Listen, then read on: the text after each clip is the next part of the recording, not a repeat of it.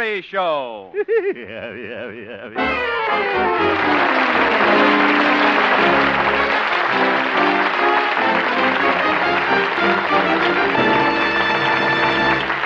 And now, Harold Peary as Honest Harold the Homemaker.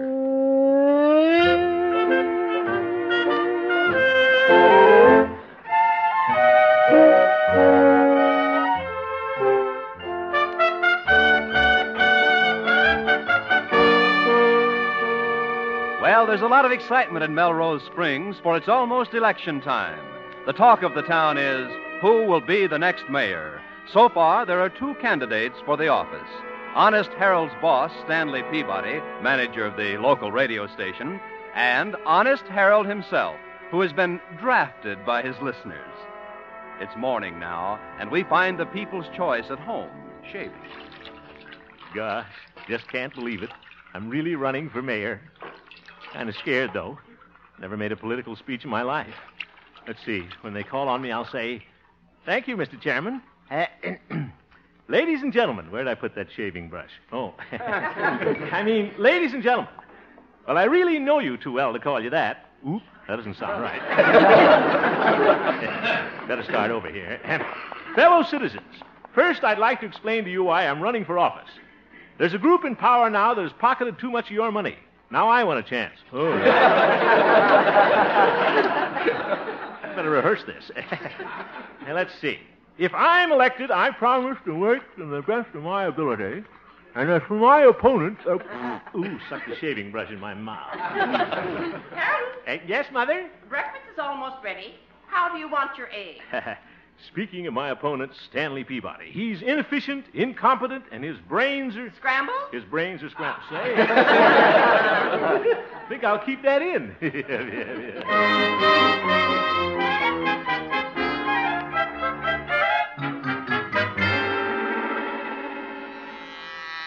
Good morning, Station KHJP. Mr. Peabody, I'll ring his office. There you are. Good morning, Glory. Good morning, Mr. Mayor. What? Oh, well, I'm not mayor yet, Gloria. Well, you will be. I think you're just the kind of mayor we need. You're honest, a plain man of the people. Why, you're another Abraham Lincoln. No. He was taller. Besides, you have awful cute dimples. Gloria, campaigning for mayor is a very serious thing. The only reason I'm running is that so many of my listeners wrote in and asked me to. The people of Melrose Springs want an honest city government. And if I'm elected, that's what I intend to give them. Hooray! Yeah, thank you. Oh, Harold, last night I thought of some wonderful slogans for your campaign. You did? Yes, listen to this one. Honest Harold is awfully nice. If I can get away with it, I'll vote for him twice. Gloria, that's not honest. And he'll pass out cigars, kiss babies with vim. I'd like to be the baby kissed by him. Oh, my goodness. Here's another one. Stanley Peabody is great. He thinks, but confidentially, I think he's... Gloria.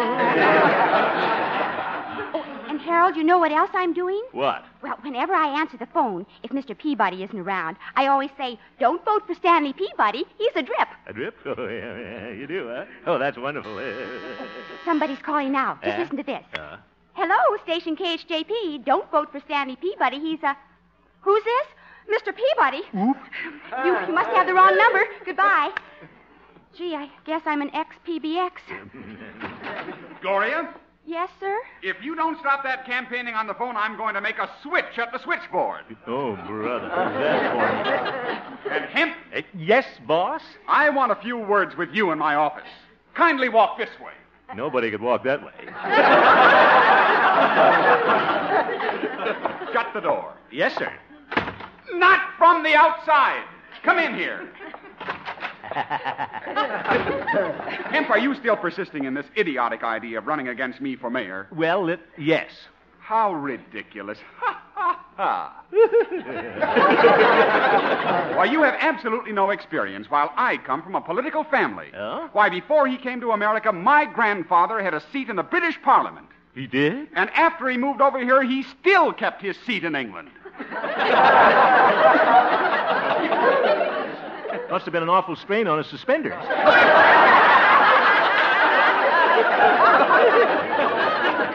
Very funny. Ha, ha. Well, I liked it. Hemp, have you any idea what it takes to become mayor? Certainly, the most votes. Precisely. And in order to get those votes, you have to have an organization. Do you know what's behind me? Sure, the water cooler. No. A political machine. And I have news for you. My uncle is supporting me. Yeah, he's been doing it for years. My uncle has a lot of influence in this town, and I have a lot of others working for me. Do you have a machine? Well, just my 36 Essex. Oh, you mean a machine? I'll bet you don't even have a campaign manager. Well, I don't need a campaign manager. The people know that I'm honest, and that's all that's necessary. Why don't you give up, Hemp? You haven't a chance. What? Do you think the people of this town are going to vote for an idiot, a fool, a moron? I don't know, Stanley. We'll see how many votes you can get.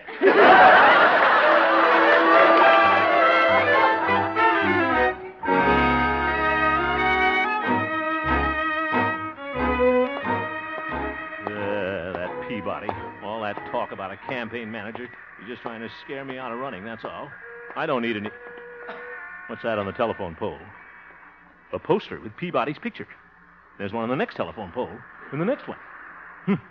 What's that poster say? Vote for Stanley Peabody. Don't derail the train of progress with a jerk. Say, that's pretty clever. Ooh, he means me. I guess I do need a campaign manager. Well, maybe old Doc Yak Yak, the veterinarian, can suggest somebody. I'll go see him right away, as soon as I draw a mustache on Peabody's picture.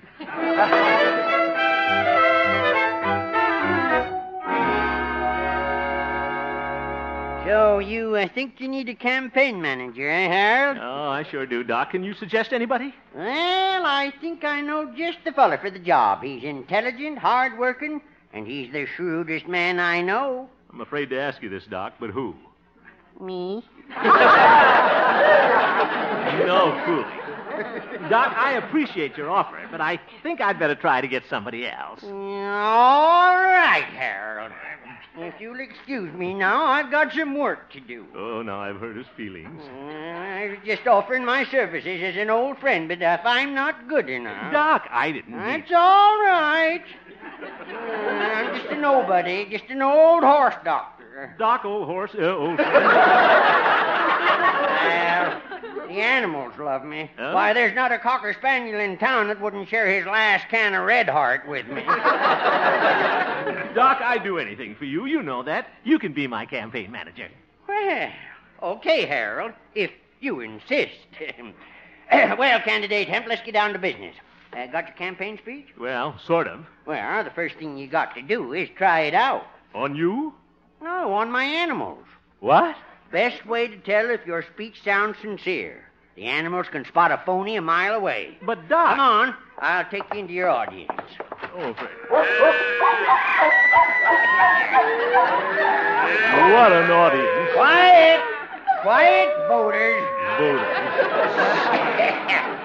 All right, fellow citizens. I want to introduce our next mayor, Honest Harold Hemp. Now, Eloise, no heckling.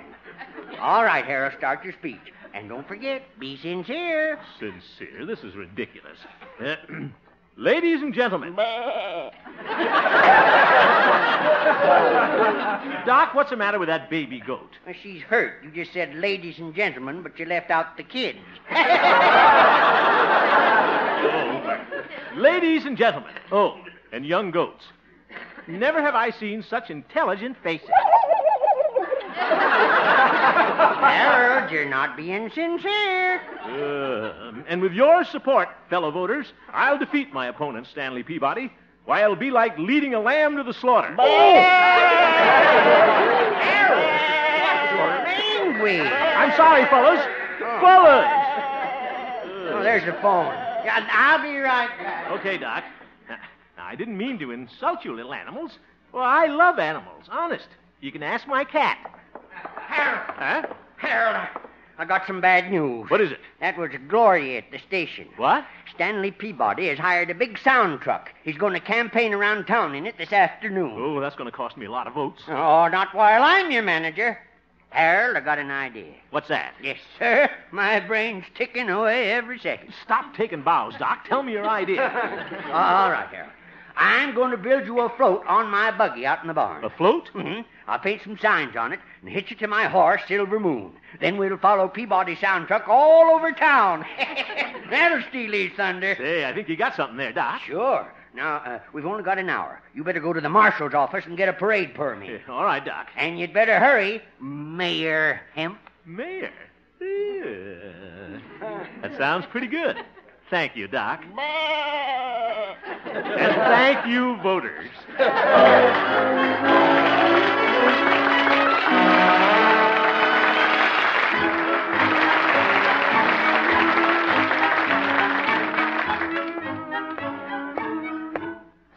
Better hurry. Parade starts in an hour. That Pete the Marshal is so slow, it'll probably take him that long just to make out the permit.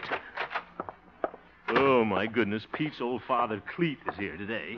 He's slower than Pete. Cleet, I want you to do something for me right away. Now, just a minute, Harold. We've got a new system here. What? Take a number there, and I'll call you when it's your turn. Oh, all right. Now, take a seat over there.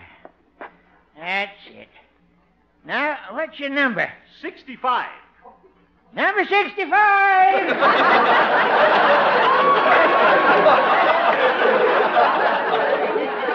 What a system. Now, look here, Cleet. I'm in a hurry. I want a permit for a float this afternoon. Now, just a minute, Harold. Have to fill out a form. Oh, my goodness. Name, please. Margaret O'Brien. Margaret O'Brien. Let me write that down. When did you cut off your curls, Margaret? Very funny. How old are you, Harold? Well, I'm nearing 40. Nearing 40. Huh. Must be on your second time around. Come on, Cleet. I've got to have that permit. All right. What year do you want it for? This year, this afternoon. This afternoon, huh? Let me write that down. Get a move on, Cleet. Where are you going to use the permit? Right here in Melrose Springs. Melrose Springs. Let me write that down. Hold it, Newt. There's no lake around here. Now, what do I need a lake for? For the boat. Boat? Oh, my goodness. It's not a boat. It's a float. Oh, I thought you wanted to float a boat. Well, we'd have to start all over again. Take another number, Harold, and I'll call you. Pete, there's something I'd like to call you. I bet I know what it is. But I ain't going to write that down. Get that time now.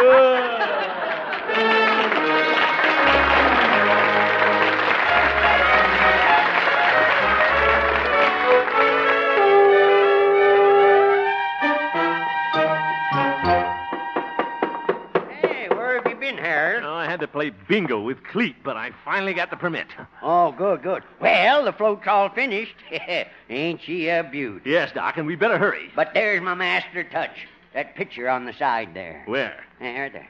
Miss Rheingold of 1950. She isn't running for mayor. No, but she looks better in a bathing suit than you do.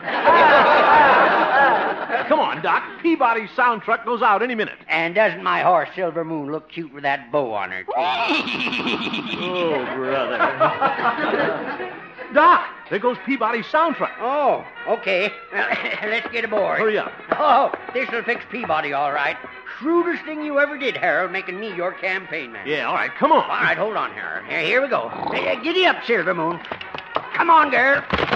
Oh. Now what's the matter, Doc? I guess I built the float too wide. Won't go through the barn door. Oh, my goodness. Oh, jump for your life, Harold. The float's collapsing.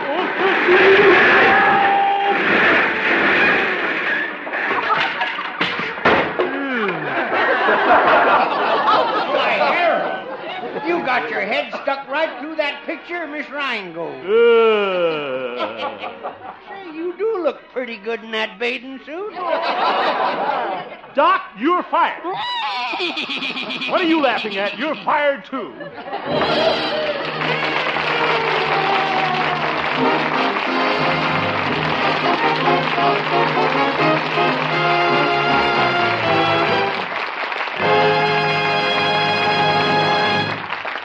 We'll return for the second act of our story, Honest Harold, in just a moment. Are you interested in going into the perfume business? Then you won't want to miss Bing Crosby tonight when he tries his sales pitch on his guest, Claudette Colbert. Yes, be sure to join Bing Crosby and Claudette Colbert later tonight over most of these same stations. And by the way, listen for Harold Peary's important announcement at the end of our show. And now back to Honest Harold, the homemaker.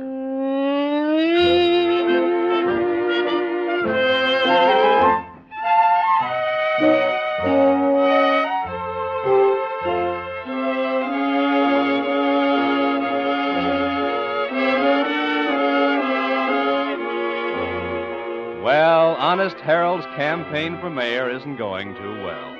He fell out with Doc Yancey, his campaign manager, when he fell out of the float. It's the following morning now. Our unhappy candidate is just eating breakfast when... Harold? What is it, Mother? Oh, look what's in the morning paper. Well, let me see. Stanley Peabody, candidate for mayor, will speak at the high school tonight. His subject will be, what is good city government? Show off. Oh, read the rest of it, Harold. Mr. Peabody challenges his opponent, Harold Hemp, to meet him there and speak on the same subject, if he dares. I suppose he thinks you're afraid to get up there and speak. Yeah, and he wouldn't dare say that if it wasn't true. Now, Harold, you're a fine public speaker. Why, remember the time in the 8th grade when you delivered that recitation, A Message to Garcia? Yes, Mother. The time I delivered the message, Garcia was gone. Mother, I can't do it. Oh, now, you mustn't be afraid, son. Now, why don't you sit down right now and write that speech? Mother, I don't know anything about city government. I thought I'd find out about that after I got elected. I know. You could go to the public library. They must have books on city government. Say, I'll bet they do. I'm down to the library right now. That's the spirit, my boy. Goodbye, Mother. Oh, Harold, as long as you're going to the library, you might as well return that book you've been reading. Oh, good idea. And here it is, too. The Bobbsey Twins in Florida. Gee, I wonder where they'll go next.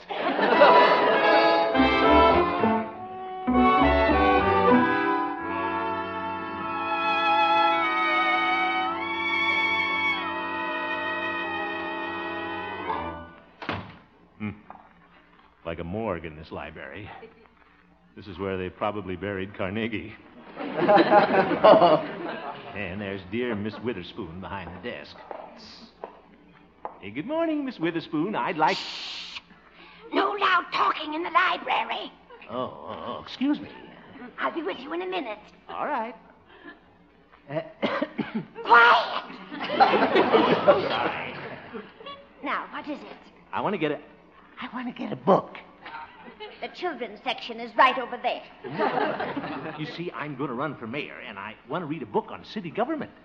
We just have one book on that subject, City Government, by Timothy Hargrove. It's on that shelf right over there. Yeah, thank you.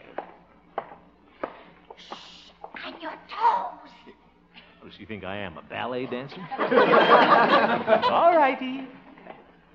Yeah, here's the shelf. Let's see here. What's that? Somebody's got a slow leak. Oh, it's Miss Witherspoon. Come here. All right. Tippy toe. Tippy toe. Wait till I get elected mayor. I'll demote her to the non-fiction section.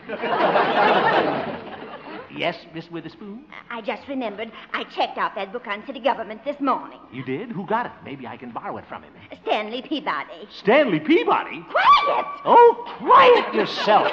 Goodbye.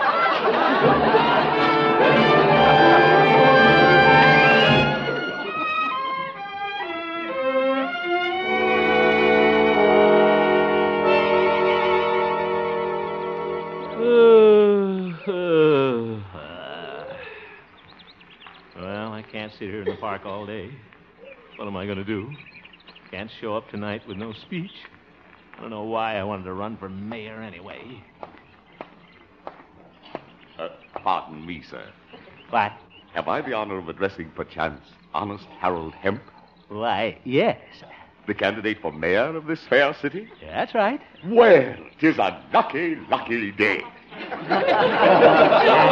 I happened to be in this vicinity a few days, saw your photograph in the paper, and remarked to myself, I'd like to help that man get elected. in the interests of good government. Well, thank you. Are you in the political game, Mr. A very astute question. I have been a political advisor for years. My card. Oh, thanks. Careful, the ink isn't dry.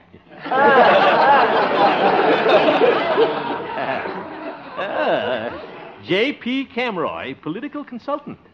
Headquarters over Jimmy's pool room. Just temporary quarters. Oh, of course. Now, if there's any advice I could give your campaign manager... Well, I don't have one right now. You don't have a campaign manager. 'Tis a lucky, lucky day. It is? J.P. Camroy hereby tenders you his services as campaign manager in the interests of good government. But, Mr. Camroy... Now, my first official duty is to peruse your speech for tonight. We've got to look out for dangling participles. Oh, yeah. Well, you see, I haven't prepared my speech yet. You haven't prepared your speech? Yeah. Oh, 'tis a lucky, lucky day. By a quirk of fate, I just happen to have a speech with me that is suitable for the occasion. Oh? And I am going to let you have it in the interests of good government. Oh, well, thank you very much. The only cost to you will be a slight typing fee. Yeah, oh, well, I don't have much money on me, just $9.60. That is the typing fee. Well, what a coincidence. May I see the speech first? Certainly. Here it is. Let's see here. Ladies and gentlemen, we hold these truths to be self-evident, that all men are created equal. Say, this is pretty good. Where was I? Oh. That they are endowed with certain unalienable rights. And among those are life, liberty, and the pursuit of happiness. Wait a minute. This is the Declaration of Independence. You guessed it, and what a speech. Yeah, but this hasn't got anything to do with city government. Exactly. You let your opponent put the audience to sleep with the dry stuff, taxes, the budget. Then you give them the Declaration of Independence. You're in. I am? And look who wrote your speech. Thomas Jefferson, Ben Franklin. Yeah. Where can you get writers like that for $9.60?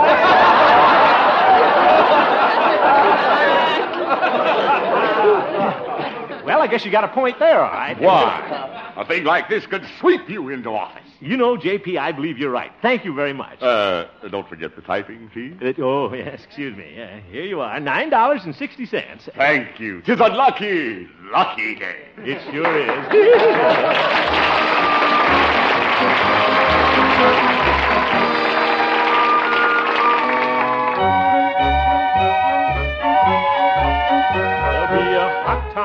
In the old town tonight.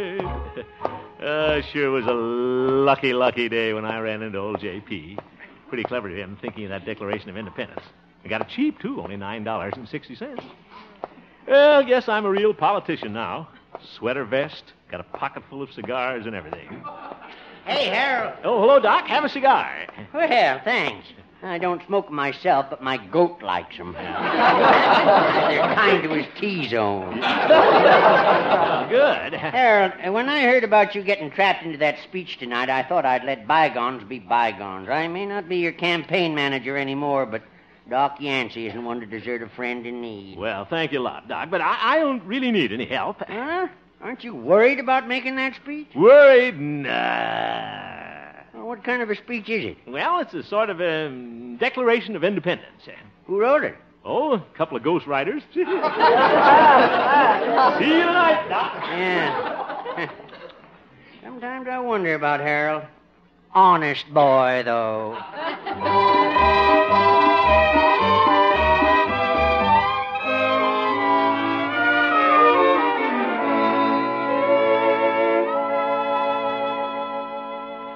Good afternoon, Harold. Hello, Gloria. Have a cigar. How are you? Oh, fine. Gee, I thought you'd be home writing your speech. It's all written, Gloria. Did you write it all by yourself? Well, a couple of fellows helped me. B. Franklin and T. Jefferson. Local boys? Well, no, they're from out of town. Philadelphia. Hemp, what are you doing out here? Well, Peabody, old body, have a cigar. No, thank you. Huh? Can't stand a rope from hemp, eh? So you're going to show up tonight, Hemp. Well, I'm warning you. You don't know what this is going to cost you. Sure I do. $9.60. What? Yeah, skip it, Stanley. Yes, sir, you're in for a big surprise. There'll be a hot time in the old town tonight, and you're going to be the one that's burning. Yeah.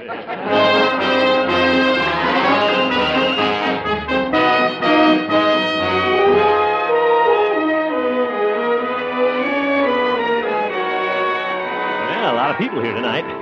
Look at Stanley sitting on the other side of that stage with his long legs crossed. He's wearing tartan garters. The dude. Oh, there's Mother down in the audience. Hello, Mother. I'll bet she'd be proud of me tonight. The meeting will please come to order. Mr. Honeycutt, hope he cuts it short. Thank you. As chairman of the Melrose Springs Civic League, I want to welcome you all to the school auditorium. Tonight we're going to hear our two candidates for mayor speak on the subject of good city government. That's what he thinks. Incidentally, that reminds me of a little witticism. Oh, brother, he's going to tell one of his Rotary Club jokes. Here it is. Why should some of our politicians go back to school? So they get to know some principles. Oh, brother, Thomas Jefferson didn't write that. Our first speaker will be Mr. Stanley Peabody. He must have all his relatives here. Thank you. Thank you. Come on, Stanley. Let's get that tired old speech over with. Ladies and gentlemen, I prepared a speech on city government for tonight. We know that. But at the last moment, I decided that no words of mine could be as eloquent as the great American document I'm going to read to you. What's this? We hold these truths to be self-evident that all men are created equal. Oop, that's my speech. That they are endowed with certain unalienable rights. I've been framed. That among these are life, liberty, and the pursuit of happiness. I'm sunk. Wonder if I could sneak out of here. That to secure these rights... What's that? Look at all those doors. Where did they come from? That to secure these rights... That to secure these rights... That to secure... Down! Let go of my garter! Wonderful dog saved my life. Thank you, little doggies. Get down. Wonder who let him out of the pond. Hiya, Harold. Oh, it's Doc Yancey, I'll bet he... Good old Doc. All right, now quiet, fellas, quiet. Well, we might as well adjourn. It looks like the meeting has gone to the dogs. Doc. Yes, what is it, Harold? Thanks, old friend. That was a pretty clever idea, letting the dogs out of the pond to save me. Wasn't thinking of you, Harold. Just thought it was time those dogs got out for a little constitutional. Yeah, oh, sure. Look here, Hemp. Oh, hello, Stanley. That was an underhanded trick, stopping my speech that way. And I paid J.P. Camroy $25 for that idea. You did? I only paid him $9.60. It's a lucky day.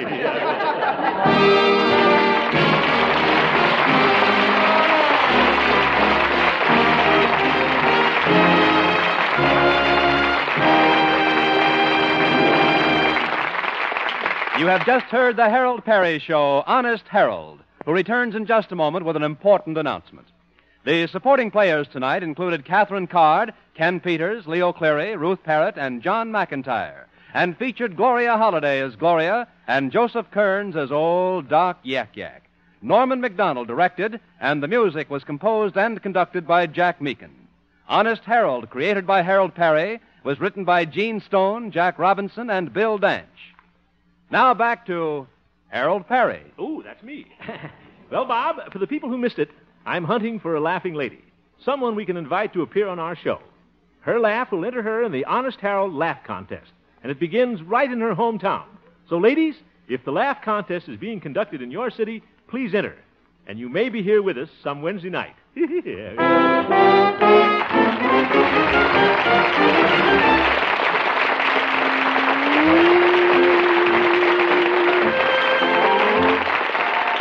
Stay tuned now for the Bing Crosby Show, which follows immediately over most of these same CBS stations. Oh, that's a good show. Bob Lamont speaking. This is CBS, the Columbia Broadcasting System.